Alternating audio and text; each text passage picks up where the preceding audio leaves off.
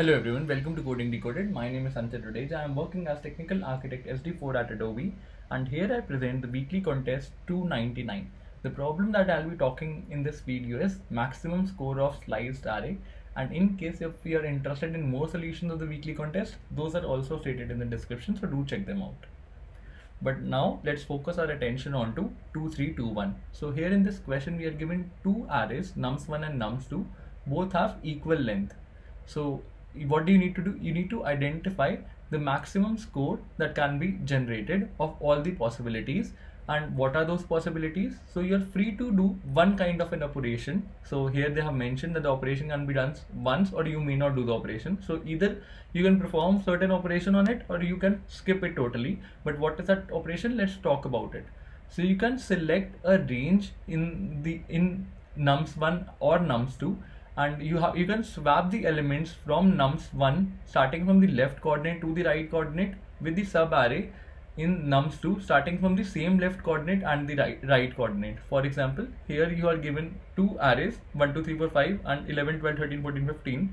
You can choose two coordinates left and right, and you can swap their values from nums2 to nums1 or from nums1 to nums2. What do you need to identify? You need to identify the maximum possible score that can be generated, and you may choose to do this operation and you may not choose to do this operation, but it can only be done once. Without further ado, let's quickly walk through the presentation section, and I'll be talking about various examples and the algorithm to go about it in step-by-step manner. So let's quickly shoot for it. Leetcode 2321, it's a hard level question on Leetcode. However, I feel it's a medium level question.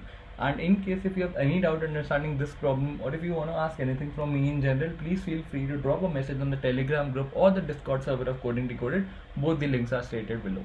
So let's get started. Let's take the same example that was specified in the question, and here the nums1 array is given to us as 20 40 20 70 30, and nums2 array is given to us as 50 20 50 40 20. So let's try and calculate the total sum of these two arrays. So 20 plus 40 is 60, 60 plus 20 is 80, 80 plus 70 is 150, 150 plus 30 is 180. So let's write 180 over here, and let's calculate the total sum of nums2 as well.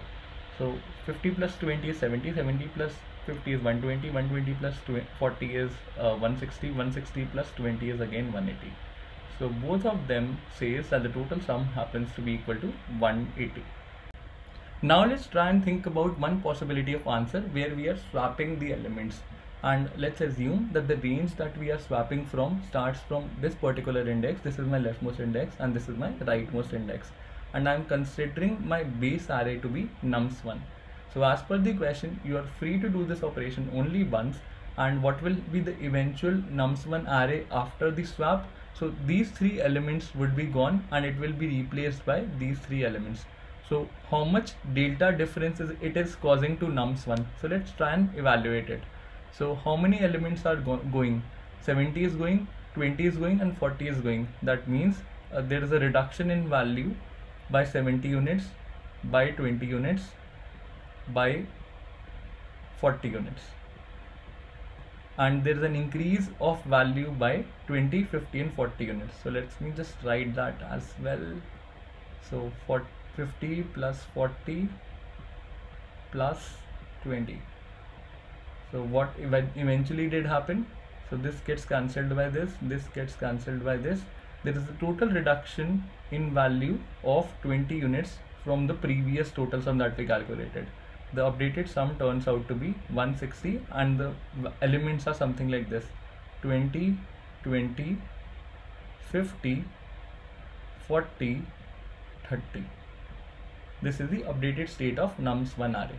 So if you carefully see, then this is giving a worse result than the previous one that we had. So this solution won't be accepted, or this won't be part of the final answer, because previously we computed an array that gives us a higher sum. Now let's talk about another possibility of solution, which is this one. Our leftmost index in the second case starts from 50 and the rightmost index is again ending over here. So that means we are replacing this entire range from nums1 and adding elements from nums2 over nums1. So these three would be gone and it will be replaced by 50, 20 and 50. So the updated array would look something like this. We have 50, we have 20, we have again 50, followed by the remaining elements from nums1, which is 70 and 30. So how much delta it is adding in value to the total sum that nums1 previously had? So it previously had 180. So let's calculate the delta up. So that delta would turn out to be, we are removing 20, 40 and 20. So let's write those up. We are removing 20, we are removing 40 and we are removing 20 again. And we are adding 50, 20 and 50. So let's write 50, 20 and 50. So how much value would be affected? Let's calculate that up. So 20 gets cancelled by 20. 40 plus 20 is 60.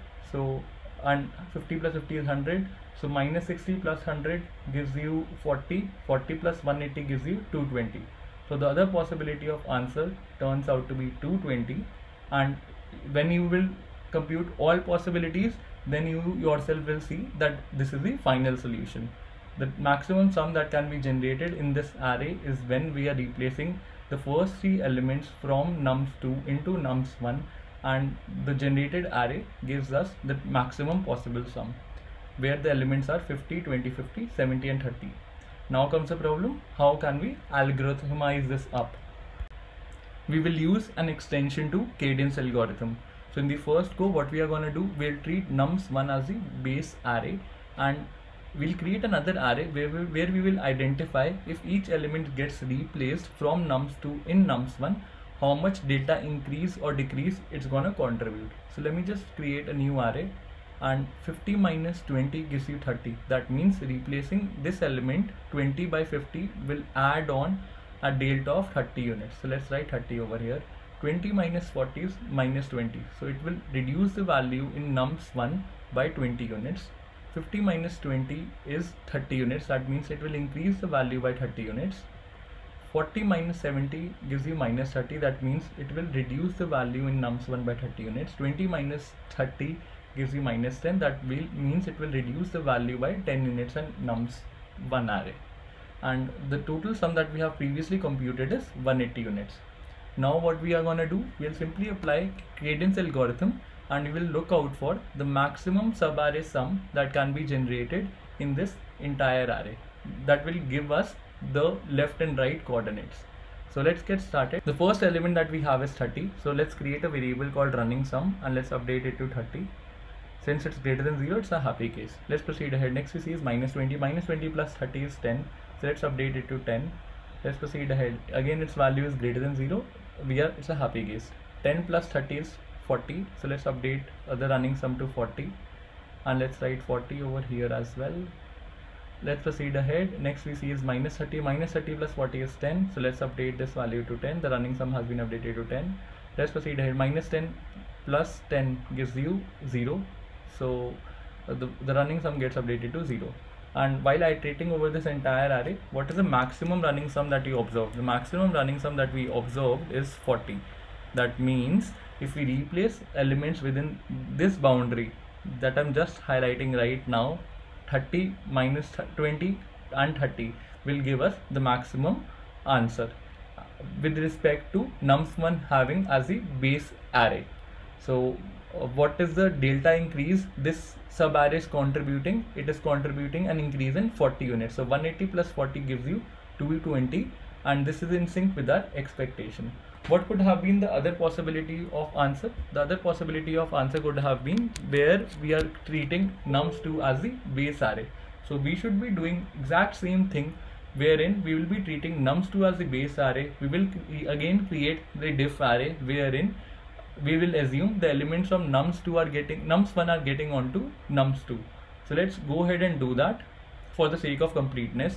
The first element is 20. Here the first element is 50. If we replace 50 by 20, it will cause a decrease in value by 30 units. So let's write 30. Let's proceed ahead. Next we have 40 and 20. So it will cause an increase in value by 20 units. Next we have 20 and 50. So it will decrease the value by 30 units. Next we have 70 and 40. It will cause an increase in value by 30 units. Next we have 30 and 20. It will cause an increase in value by 10 units. So let's proceed ahead and let's calculate the max running sum observed in this diff subarray. So let's do that.